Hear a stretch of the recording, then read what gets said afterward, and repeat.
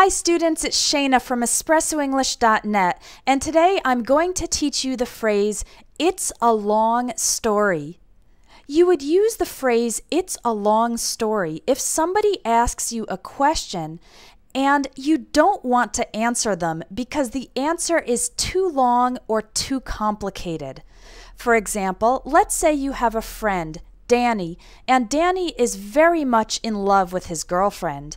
In fact, he moves to another city just to be closer to her. Well then, 3 months later, Danny comes back and says he's broken up with his girlfriend. You ask, "Why did you break up?" And he says, "It's a long story." This means that the answer to your question about why they broke up is not simple.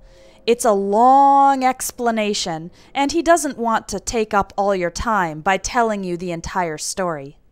A related expression to "it's a long story" is to make a long story short, or simply long story short.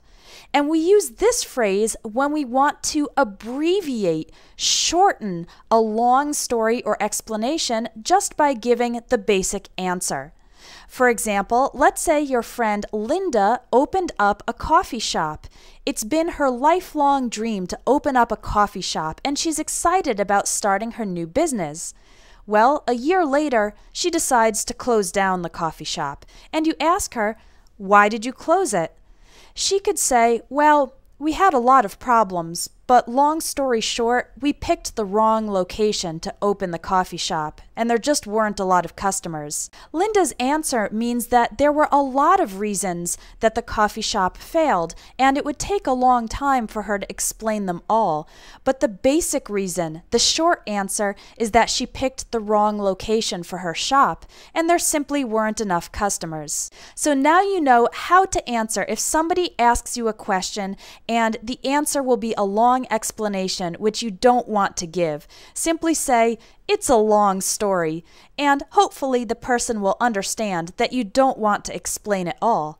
Now, if you do want to give an answer, but you don't want to go into detail, simply say, "Long story short," and then give your short answer to the person's question. Remember, if you don't have a lot of time to study English, Espresso English lessons are short and easy to fit into your daily life. Visit EspressoEnglish.net where you can see the available courses and ebooks. Thanks for watching, and I'll see you next time.